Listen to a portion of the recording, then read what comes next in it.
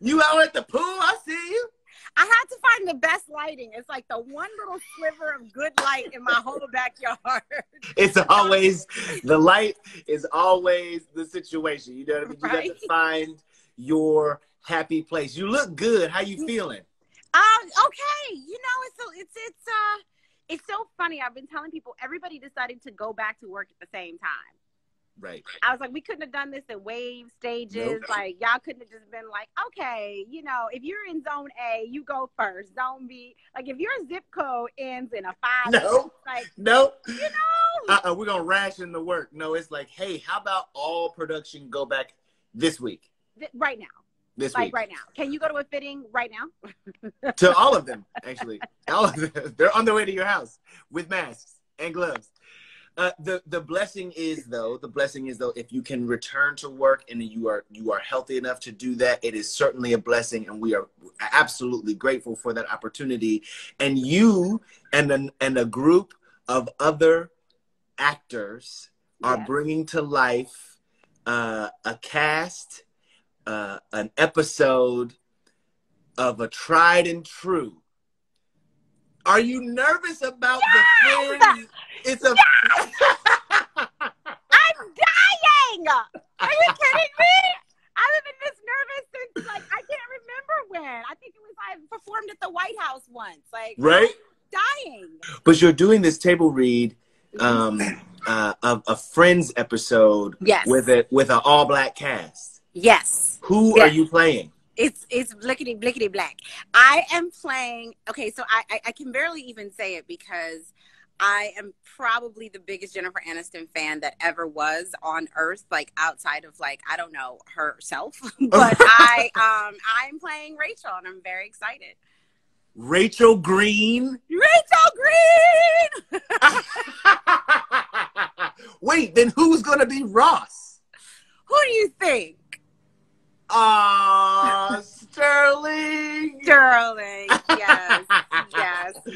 Listen, if you do not know, I'm excited to see you and Sterling work together. Sterling K. Brown is Ryan's husband and is, in this case, going to be scene partner. I'm excited. Okay, so who else is going to round out the Friends? Who's playing? Do you know who's playing Monica? Do you know who's playing Chandler?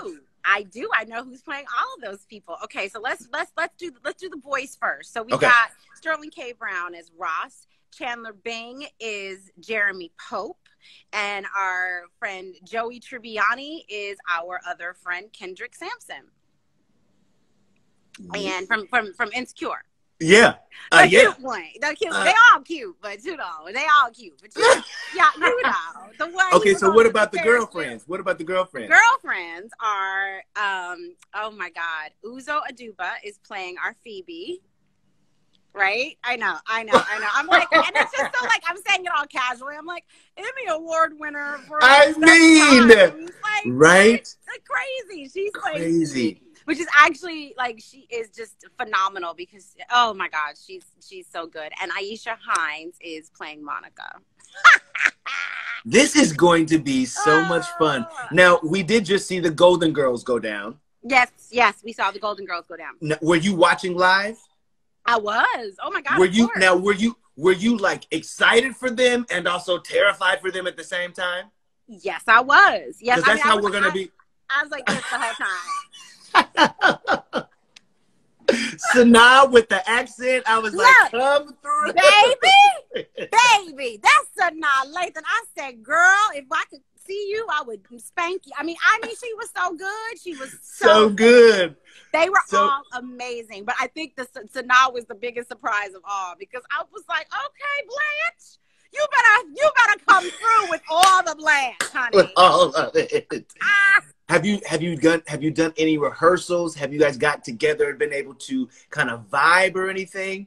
Yes, we had one. You know, it's like I said, it's because everybody has gone back to work at the same time, and everybody's so busy, and you know, everybody is so generous with their time. It's really just I'm overwhelmed by how generous actors can just be in life. You know, so we have had a rehearsal and it's directed by Sally Richardson, who, you know, is one of my, like, all-time favorite people. Wow. I was like, oh, my God. Yeah. Like, you had told a 12-year-old me that Sally Patricia was gonna be the rest of me. I'd have been like, no, that's not even like. I mean, she's just, you remember, being right? Of course. I mean, this thing. It's like Lena has had this.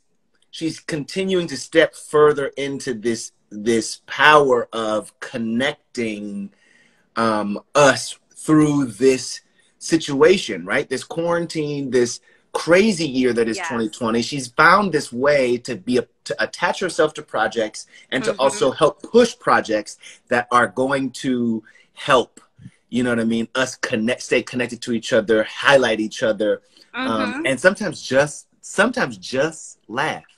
Yes. Sometimes that simple. I felt like we all felt like we needed it. You know, we just wanted to do something for the culture. Look, it's one night only. I know there's a lot of controversy, like, why y'all doing these, you know, but it's like, we just thought, like, what newness could we bring to something? You know what I mean? Yeah. Like, and because, you know, listen, as I was a Friends fan, but, you know, what happened to, as a Black person, you know, it would have been nice to see. And what I like, Scott, and you know me, but what I like the most is, like, you know, that old phrase that Black people say, we might not be where we want, but thank God we not where we was, you know? And I kind of feel like in such a short time, the work that people have done over the decades of being Black in this town, being Black in this business, being Black in Broadway, Black in Hollywood, like people that you'll never know their names. You'll never know. I mean, the unsung heroes, those unsung heroes, but they just kept showing up to the point where somebody finally was like, what about them?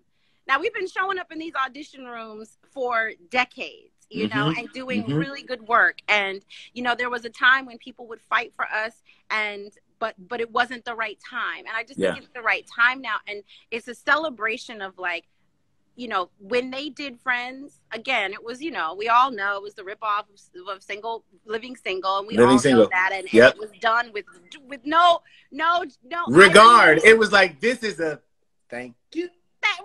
Right, you know, and it was just so, and we. I know Queen Latifah must have been like, oh, honey, that's why Queen Latifah was like, okay, let me get this Oscar. Cause y'all playing games. Y'all playing games with me. Let me go. Why y'all playing? Right. Let me get this Grammy and this Oscar because y'all are playing games. So, you know, anyway, I think it's, to me, in the larger sense, one of the things that I love most about what we're doing is that it's a way to sort of connect not that long ago. You know, when they were able to just, like, take the show and make it all white, and everybody's like, oh my God, how fresh and new. And it's like, you know, let's just remind ourselves of how far we've come. And in a fun way where we get to laugh. And have a seat at the table. And maybe craft a table all our own. You know what I mean? Tell me this. Yes. Sunday, when Sterling walked out on that stage, girl, with the tuxedo and the Black Lives Matter T-shirt, did you, when he left the house, were you just like, baby, let me just look at you, look at you? You look. When he left the house, I was asleep. He left the house so early.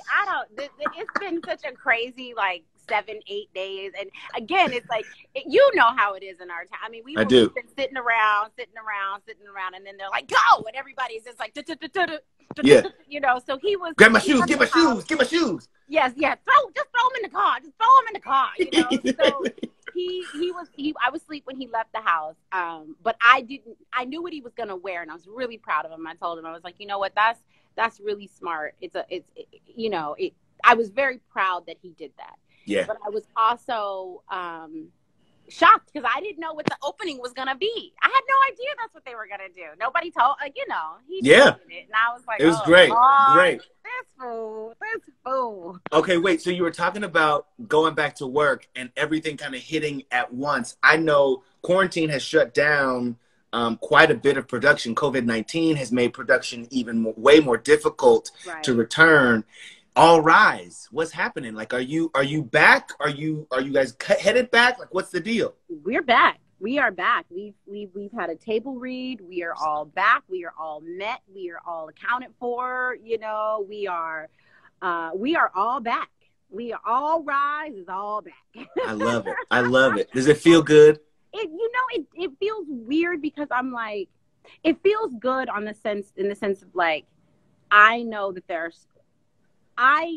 that every single production employs so many people, both directly and indirectly. I mean, from the clothes that they have to buy to the makeup that they have. I mean, I passed like one of the makeup stores that you can see from the 405 Namies, you know, and I just remember thinking, wow, like that's a Los Angeles like institution and mainstay. And what was the impact on COVID on that place, you know? And now we're all back. So I think what makes me feel good is knowing that, you know, the lifeblood of my city is starting to return, and everyone's doing it with a sense of safety. It's safety first, safety first, safety first, safety first. When can we watch? Where are we going to be watching? Okay, if you go on my Instagram account, the link is in my bio. Go on my Instagram, it's in my bio, the link, and I believe a few other people in the cast have put it on there, and you just go on. It's one night only. One night only. That's it. So sign up. Don't be looking for it on YouTube. Get in the Zoom where it happens. 15 minutes early. Boom. Try to sign it 15 minutes early. Okay. I love you. Love you right back. Okay, I'll see you soon. Bye. I did. I cannot wait. Me too.